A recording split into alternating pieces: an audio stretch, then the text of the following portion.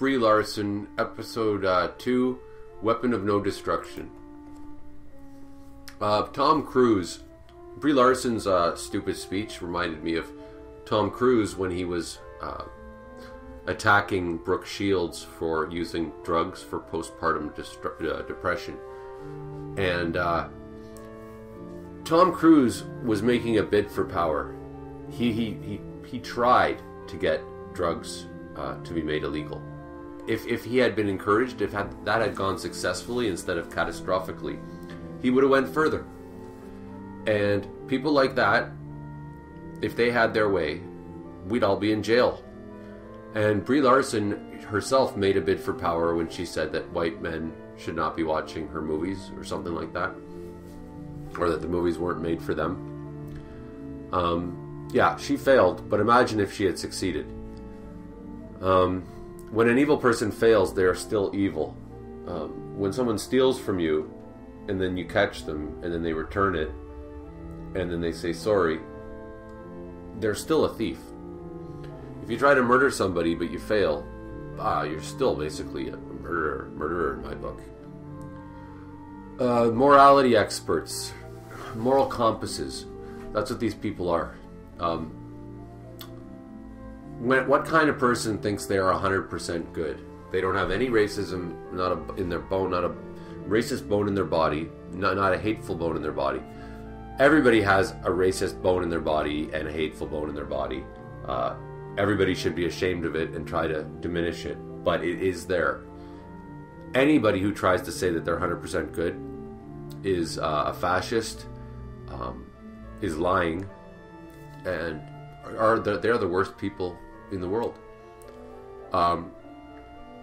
If you're going to speak about something like Brie Larson is trying to do, you should be able to look at both sides. You should research the subject thoroughly so that you're not saying ignorant things.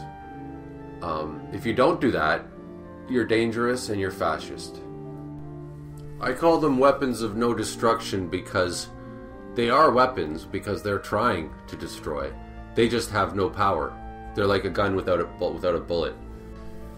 And if you're going to go on like you're so great and everyone else is so much inferior to you, then you better have no skeletons in the closet, because it's going to look really, really bad if something ever comes out that Brie Larson said that was racist. And I'm sure there is something. She's going to look like a fool when that happens. It's good that Brie Larson cares about women and non-whites.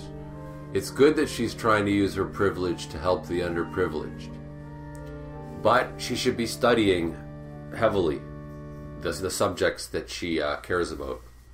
There's a lot to know about gender politics. She should be reading about the witch burnings, the suffragettes, the history of racism. She should have a thorough knowledge if she's going to go on about it.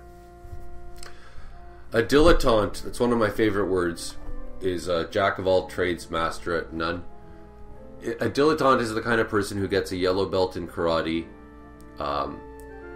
learns how to play chess at the lowest level, reads one Russian book, and then goes around telling people that they're a karate expert and that they are a chess master and they've read Russian literature. They do it to impress people at parties. People who have never read Russian literature, don't know how to play chess, don't know how to do karate, and they do that to impress people at parties. They give very bad information. They might give you a karate lesson and tell you the worst karate advice, and then you go out and get your ass kicked, or tell you, the way Russian, and you go out and make a fool out of yourself. It's ugly and it's harmful. Brie Larson should be volunteering at women's shelters if she's going to say that she's the moral compass and the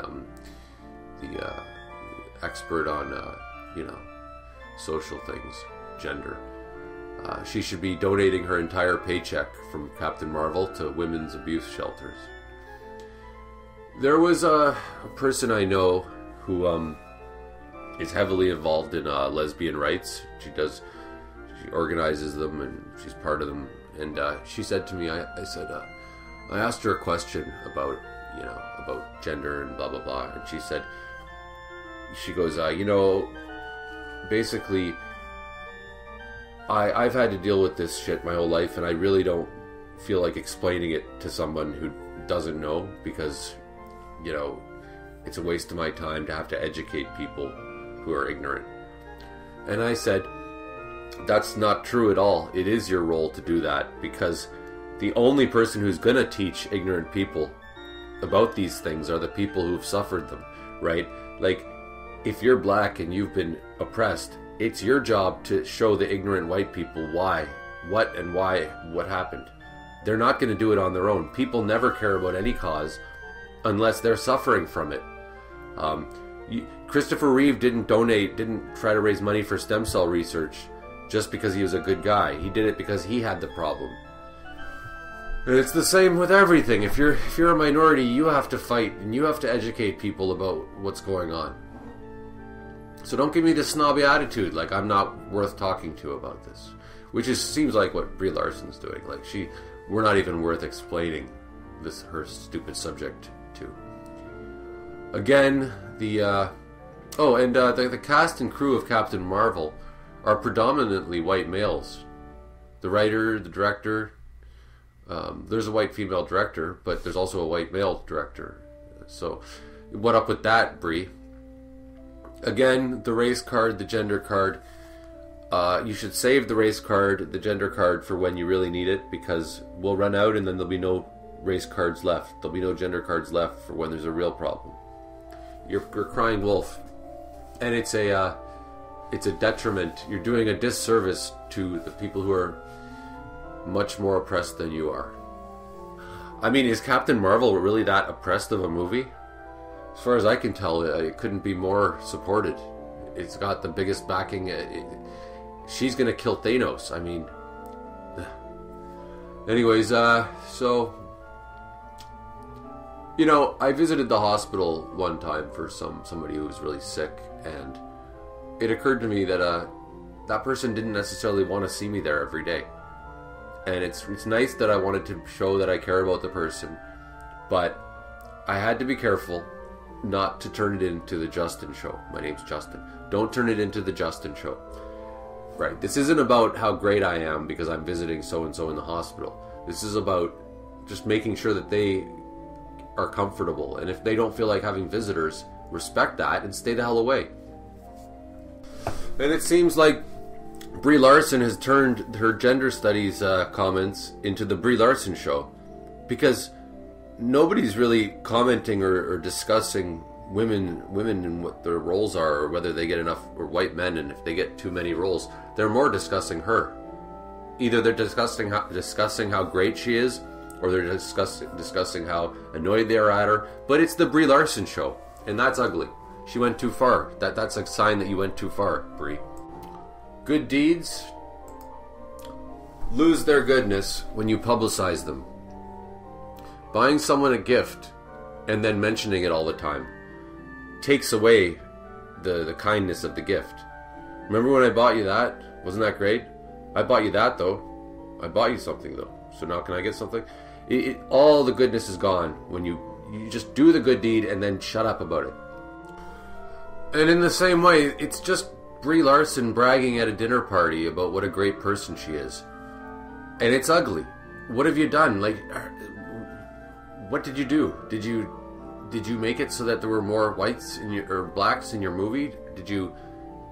Have you furthered this cause in any way, except aside from just your boasting about? I don't even know what she's boasting about, but I don't think she's done. I went to a McDonald's once, and I saw on the wall a sign saying something about how much money McDonald's gives to McDonald's children's charities. And I thought, you know, that's ugly. It's ugly to brag about it, because now it makes me think that you're only doing it so that you can brag about how you're good people. And how stupid would it look if I went around telling people how much money I give to charities? I would be considered to be, fishing for compliments. Only companies can get away with that, but it just shows you how ugly it is, how false it is to do that. You know, McDonald's, if they want to give money to charities, they should just do it under the table. You know, that's when a good deed is really good. You do it in secret, in private. Because, of course, how much you want to bet, the only reason McDonald's has their children charity is for tax credits and things like that. There's absolutely nothing altruistic about it. And I don't think there's anything altruistic about what Brie Larson's doing. I don't think her moral superiority has anything there. I don't think there's anything there. It's just talk. And, you know, I don't blame her for wanting to participate and feel important. We all do. You know, I have a YouTube thing because I want to share my thoughts, because we all want to feel like we're interacting with the world, but there's better ways to do it than the way she's doing it. She could be doing what, like, Jon Stewart does, and he's, like, saving animals and shit, and he doesn't do it that publicly, he just does it. Howard Stern, they save dogs, him and his wife. Okay, that's great. But you don't have to brag about it, you don't have to tell everybody about it.